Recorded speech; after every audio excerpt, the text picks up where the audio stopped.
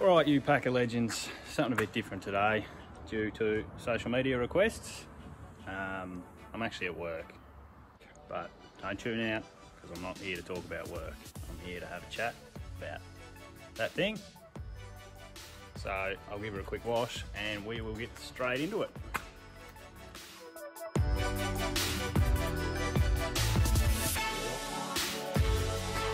I'm not 100% quite sure where to start this, so I'll just start by giving you a bit of a rundown of what the boat actually is. Outboard, that sort of stuff. The boat is a 5 metre Quintrex Hornet, 2004 I believe the hull is.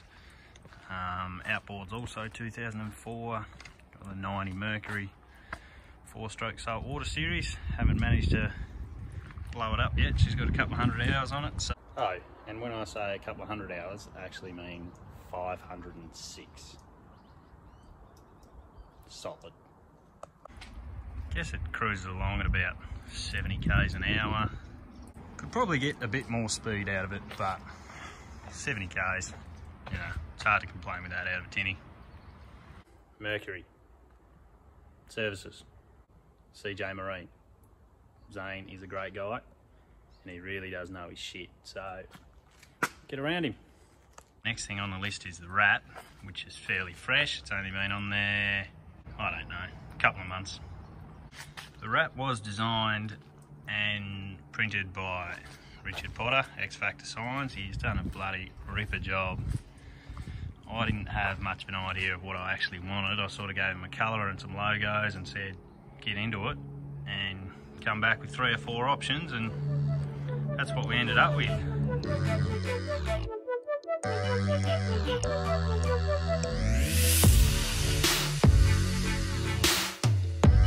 And in hindsight, I would like to point out that my ideas were pretty bad.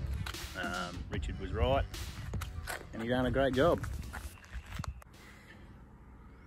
We will just start at the front and move backwards, I think, because that's just how I'm doing it. Alright, trolling motor. Motor Guide XI3 24 volt 70 pound, so it has got more than enough power to move this boat round. You can hold yourself in some pretty bloody fast current if you need to. The one drama that I have had with it is the foot pedal. So there it is, the Bluetooth foot pedal. It is awesome and it is a nightmare all at the same time. It has sort of had bad connectivity issues. It just sort of went through a bit of a stage where it wouldn't connect, or I had to connect it every time I used it. Then it would just disconnect, made a pain in the ass. That was my second foot pedal that did that. The first one just wouldn't turn one way, just sort of died after 6 months or so. Yeah, so that's the third foot pedal I'm running now. And I haven't had any dramas, fingers crossed, don't have any more dramas. All right, next up is the storage. I'll go through the hatches, what I've generally got in them. So, front little hatch, don't keep much in there. Rope, trolling motor, foot pedal, and winch handle. Right, centre hatch, obviously there is nothing in there. That's where I generally keep my life jackets, GoPro stuff, tackle bag of soft plastics. That's really it. That stays pretty empty. Generally my non-boater stuff can go in there, or whoever I'm fishing with for the day. As you can see, this is sort of my main big hatch. Houses my 2 trolling motor batteries, keep some water in there. I've generally got a little jump start kit in there, which saved Stephen Pryke and ABT at Hobart. They are cheap insurance, and Stephen ended up winning that round when I needed to give him a jump. So, congratulations to you, my friend. Which I'm not going to lie, the little jump starter saved me quite a few times. Just on this side, I usually keep a little jet boil and jumper. Got some wet weather pants I keep in there as well. And just my scales, that sort of thing. So you're probably thinking, where do I keep all my tackle? I actually have a Yeti loadout box, which most of my stuff stays in, so I can take it in and out of the boat quick. Yeah, and I just put that straight in front of the console, which is just a little bit lower than the deck, so you can still stand on it. It's tough as nails, it's waterproof. one of the best things I brought. The last storage area pretty much, I just put the rod locker in. I just really wanted somewhere that I could actually lay my rods while I was fishing, whether it be tournament fishing or just social fishing. I'll just lay them across the top there. It goes from all the way from the front right to the back, so there's plenty of room there. Right, to the cockpit, not much exciting going on there.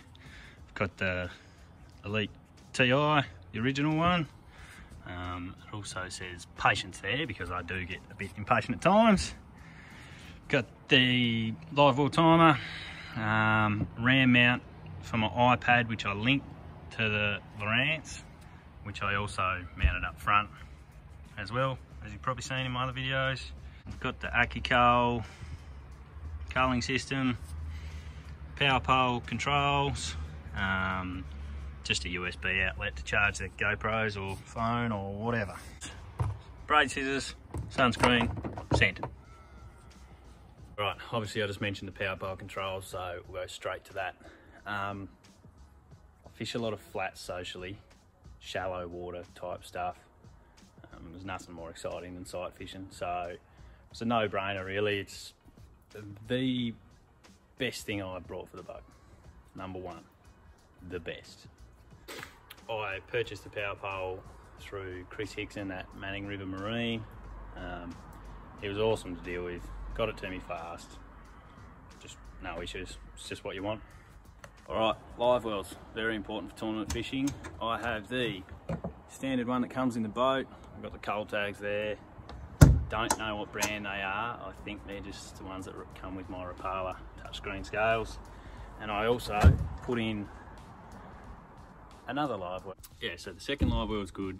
Build it for ABT non-boaters, and just if you catch a big bag, since our fish are bigger in Tassie than everywhere else. I really need to work on my English. Alright, at the very back, there's not much going on because I've already been through power pole and the outboard. I've got my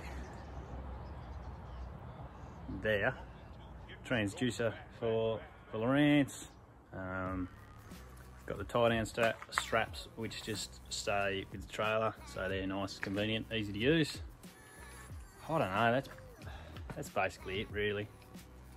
So as far as what I've done to the boat itself, after I bought it a couple of years ago, is everything. It was the ideal boat that I wanted, just wasn't set up for tournament fishing or really my style of fishing at all. So I spent a lot of man hours and a lot of that have gone into it. I guess lastly I should probably talk about what I want to do to the boat in the future. There's not really that much left to do. I would love to upgrade the sounders at some point. I'm not sure what brand I'd go with, but hard to justify the dollars. So yeah, it is what it is at the moment. One thing I did forget to point out earlier was just how goddamn stable this hull is. You can have two fairly sizable blokes standing on one side of the boat and it doesn't really move. So for a tinny, that is pretty impressive. Okay, one last thing, I promise. It was stressed to me when I was getting the wrap that I'd need a travel cover because otherwise it would be trashed in a very short amount of time. Our roads down here are pretty shit and yeah, do a lot of driving on the gravel. That is my tournament social fishing boat in a nutshell. I like to keep it all pretty simple. Just makes things easy when you're on the water. And if you made it through the video, thank you. See ya. Hit like, hit subscribe. Let me know in the comments what you want to see next. So let us know. Thanks guys.